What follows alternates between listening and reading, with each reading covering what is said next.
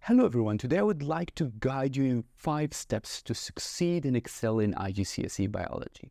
This is based on my experience teaching the subject for the past 20 years. We will go from the time you take the lesson until the time you start preparing for your exam. The learning process always starts with the lesson. This could be in your school or an online tuition. You just have to be aware of 3 things. First of all, the lesson has to be related to your exam board. Although all IGCSE syllabi are quite similar, the exam questions are significantly different. For that reason, you need to find resources related to your exam board. This is quite simple because there are only 3 exam boards. There's Cambridge, Edexcel, and Oxford. So just make sure you're following the same exam board you're taking. Another issue that the lesson has to be also exam-oriented. Ideally, you need to make sure that they're actually solving questions during the lesson, because this will prepare you for the next step, where you'll need to solve by your own. Lastly, you need to make sure that you're also working on the practicals. About 50% of the exam questions are somehow directly or indirectly related to practice. Schools usually offer students the chance to do hands-on practicals, but this may not be available for students who are doing online tuition. For that reason, you need to either watch videos related to these practicals, or if your teacher offers you simulations so you can see how these practicals are conducted. The second part of the learning process is the revision time. It's now your turn to start revising what you've taken with your teacher. I always ask my students to revise within 48 hours from the time they took the lesson. Almost 50% of the information that the student acquires during the lesson is forgotten after 2 days. This is going to be even worse if you wait for 1 week, because after 1 week, 90% of the information you've learned will be almost forgotten.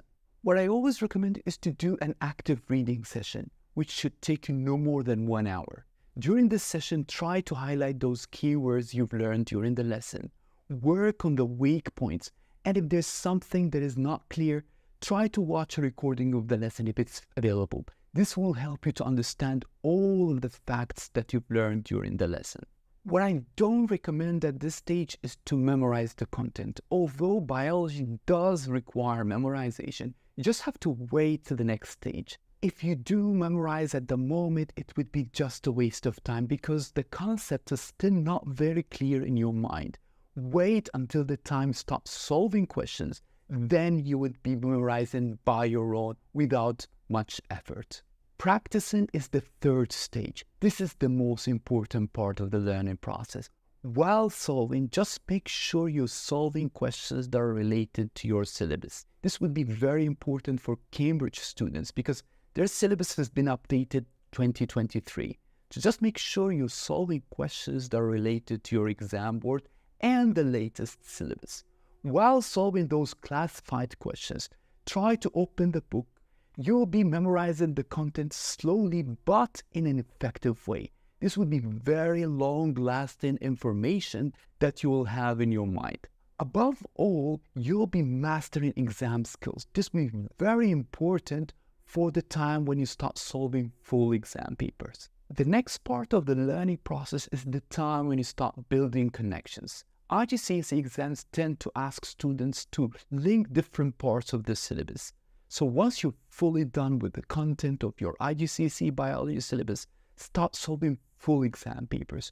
Do the old ones first, and then keep those latest ones for the next stage. While solving, you'll be linking different parts of the syllabus, and you'll be deepening your understanding of the subject. It's very important to check your answers once you're done with every exam paper. Highlight the mistakes so that you can avoid them in the next time.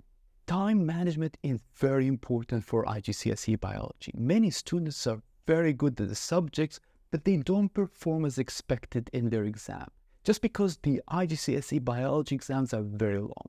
This is why you need to solve around 6 full mock exams while watching the time. This will help you to pace yourself. Ideally, you need to finish the exam 15 minutes before the allocated time. This gives you enough time at the end to revise the content.